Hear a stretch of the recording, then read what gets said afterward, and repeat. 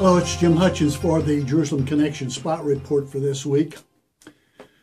Today I'd like to deal with an issue concerning Israel and the Middle East that's getting a lot of airtime today, especially with regard to Christians.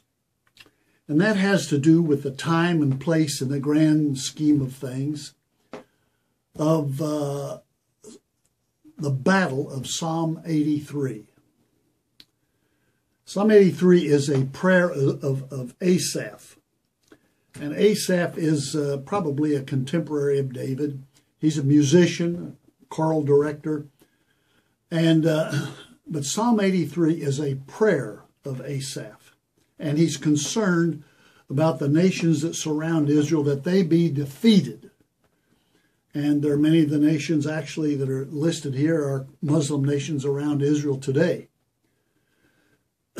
But he has an ultimate goal that would help to define when this battle would take place. Let me read the first few verses. Psalm 83, verse 1, O God, do not keep silent. Be not quiet, O God, be not still. See how your enemies are astir, how your foes rear their heads. With cunning they conspire against your people. They plot against those you cherish. Come, they say, let us destroy them as a nation, that the name of Israel be remembered no more. With one mind they plot together. They form an alliance against you. Against who? Against Israel? No, against God, the God of Israel. That's who they're really against. And then Asaph goes ahead to name many of the nations that he's calling for God to intervene and defeat, calling for a massive, monumental defeat of those enemies. But then he comes to the reason, the ultimate result that he wants to see come out of this magnificent defeat by God of these enemies, of his enemies. He says in verse 16 of these enemies, cover their faces with shame so that men will seek your name, O Lord. Now, pop quiz. Is Lord the name of Israel's God? Say no. You're right. The name of Israel's God, the name of our God, the name by which the nations, the world, universally will recognize him, is Yahweh. Cover their faces with shame so that men will seek your name, O Yahweh. May they ever be ashamed and dismayed. May they perish in disgrace. Let them know that you, whose name is Yahweh, that you alone are the Most High over all the earth.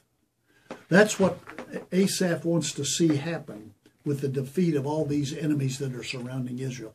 Now, I would suggest to you that if that battle were to occur today, Asaph's ultimate result would not take place. Why?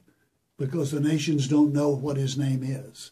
The Jews refuse to speak his name out of a sense of reverence. I think it's a misguided sense of reverence, but it is to reverence his name. The world doesn't know. Most Christians don't even know what the name of God. It's Yahweh. And that's the name that will be exalted and magnified worldwide. Listen to what Malachi says. Malachi chapter 1, and God is speaking here.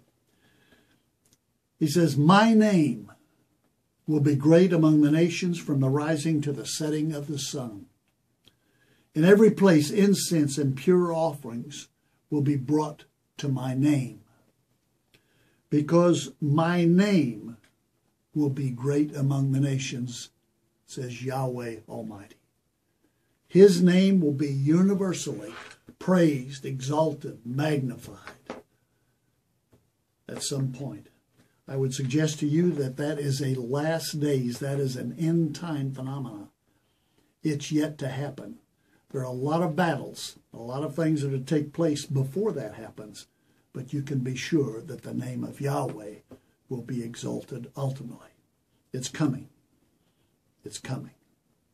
It may be soon. Till next week, Od Ki Yavo Shiloh, or until Messiah comes, Shalom Aleichem, Yevarecha Yahweh. God bless you.